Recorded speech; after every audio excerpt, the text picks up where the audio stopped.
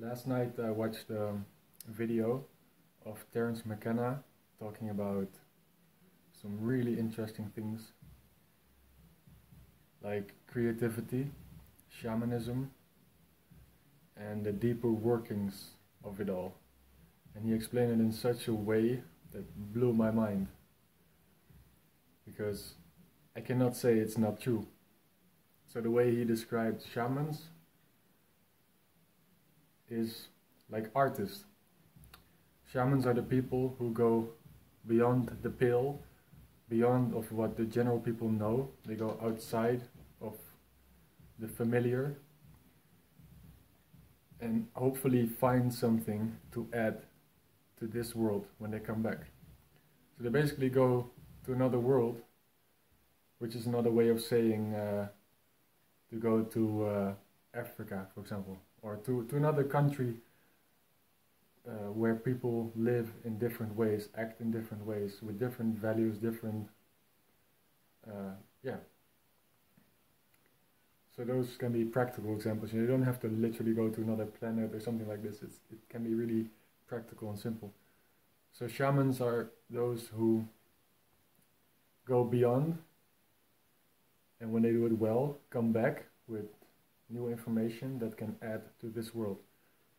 So this artist type of person, let's say artist, shaman, he kind of described it like the same thing in many ways. They have a vision of how the world can be. So they're like the general people who fell into a kind of stream of pre-programmed information and just follow the herd, to put it simply, follow the herd, do what everybody else is doing. And there's nothing wrong with that.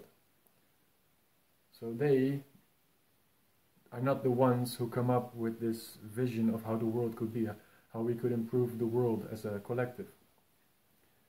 And that's where the work of an artist or a shaman comes into place. And I like to consider myself as someone, I don't like to say the word like an artist or shaman, but I like to see myself as an adventurer. I function well when there are big challenges, and I need adventure. I need these things, you know. I need to go beyond what I know, even if that means like I have to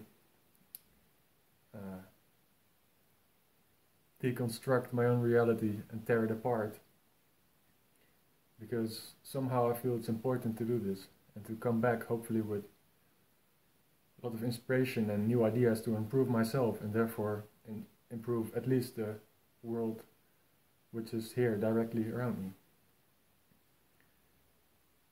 It just fucking blew my mind how McKenna explained this idea of the artist or the shaman. And yeah, I would like to share this with you. I didn't share anything for quite some time now on this channel, and I hope to inspire others, and or maybe not even inspire, like give you some ideas to think about and hopefully integrate them into your life as well.